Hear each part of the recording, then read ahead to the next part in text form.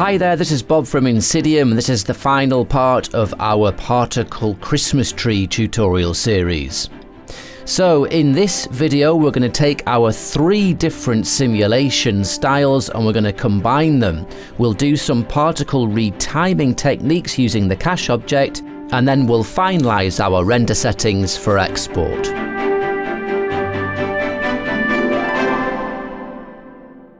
Here we are then in our final scene setup. This is where we left it in our last tutorial, and the system that we have active is our texture emit system with our particles nicely flowing upwards in this nice swirly motion. So this is one of our kind of fine detail systems. What we want to do is render this one with all of our others. So let's just disable this one for now so we can have a look at the other 2. We also have the first system that we set up, this flow spline system, and if we open up this, you can see this is cached as well, and we can play that and our particles are nicely moving up and swirling up our tree. So that's looking pretty sweet. Now what we're going to have to do is we're going to have to just adjust the point at which these caches start so they're all playing at the appropriate point in the simulation. So for example, right at the beginning, the first few frames of this, the first 100 frames, we don't want anywhere near the render because this is just the simulation getting to the nice point here where we're getting that good animation. So how do we do that? How do we change where this cache plays from? Well, it's quite simple. Look, we want it to start, let's say, at frame 113. So all we need to do is go to our cache tags, let's highlight them both, and we need to override the playback. And look, we want to offset the playback. At the moment it's just starting on frame 0. We want it to start on a frame 113. And that means that when our playhead is on frame 0, the cache is playing what was saved at frame 113. So now if we hit play right at the beginning of our scene, we're straight into that good animation of our snow particles. So that's going to work perfectly for us. And it's always a good idea when you're offsetting caches to press this hold button and have that active. And what that means is, if for example we'd only cached 500 frames and then the playhead gets past frame 500, if hold isn't selected, it will then kick in and try and start re-simming those particles, which can cause problems. If you click on hold, it'll just hold the last frame of that cache forever. But there, look, so we get to the end of the cache around here, but because we pressed hold, it just holds that last frame. Okay, and we can leave that all as is for now. So let's just minimize that. Let's open our spline wrap simulation. We'll activate this.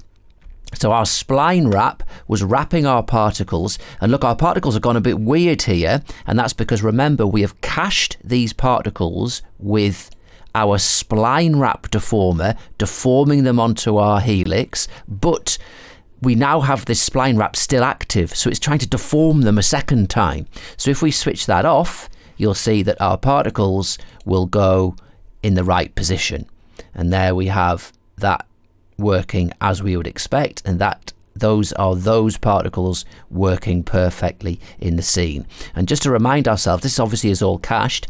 If we go to our emitters, we are playing these at half speed. So in these emitter tags, we have overridden the playback, and they're not playing at 100% speed, they're playing at half speed because that was looking better for our simulation. So each one of those 3 tags are set to half speed, but we want to offset these as well because we want them to start with our particles already right at the top. So somewhere about there, look, 646.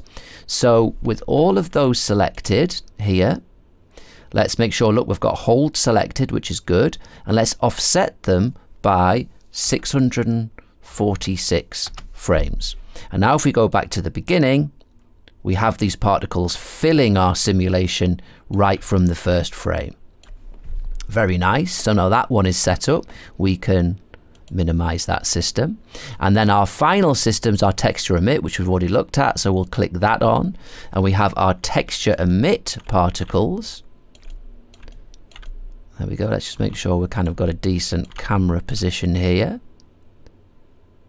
Something like that. And now we have got all of these particles working in the same sim together. So that's looking really cool. And these are already all set up with textures. If we have a look at our emitters, we have instance tags for Cycles 4D where necessary. We have our material tags for the lights as well. So everything should be ready to go. So let's do a quick real-time preview test render. Now we've got so many hundreds of thousands of particles in the scene here. It's going to take a while to render, but let's just get an idea of how this is looking. So we'll click on real-time preview. We'll hit play. It's going to load in those particles, and then actually look, we're getting pretty decent speed here despite the fact we've got so many particles. Look, it's flying through our 20 samples, and this is looking really good. Not any noise, our reflections are looking good, so I think we are good to go to keep these render settings as they are. That's looking fantastic, and we're getting really good render speed there. Okay, so let's shut this down. Let's go to our INSYDIUM. We'll go to actually no, we'll go to our render, obviously, because we're going to do our global render settings. So we'll edit our render settings. We have the same render settings set up from the previous tutorial. We have Cycles 4D set up as our renderer. Our output, we're going to render from frame 0 through to frame, let's say frame 200, and we'll just keep it at 720 square render. And let's go to, we're not going to bother saving it. You obviously can save it to your drive. So if you wanted to save, you just go into save, click this, and then enter the file path to where you want to save your files. But I'm not going to bother saving. And then we'll go to our Cycles 4D settings. We have optics selected under the device. I have an optics enabled GPU, so this will be much quicker. You can choose CUDA if you don't have an optics, or even use the CPU for rendering. Everything else is default, apart from we have our samples locked in at 20 samples. So that's looking pretty good. Let's just have a look. Everything else is default. So we'll leave that as it is. Close that down. So let's go to our render option and we'll render to picture viewer. Yes, we're fine to continue without saving. I'm happy with that. So let's press yes. This will start rendering, so it'll load in the particles for the first frame, and then look, we're getting really fast render times. We're getting 3 or 4 seconds per frame. So I'll leave this rendering. Once it's finished, I'll come back to you and we'll see how long it took, and we'll have a look at our final render. And that render's finished now. It took 15 minutes and 17 seconds to complete, so really quick actually, only 4 seconds a frame.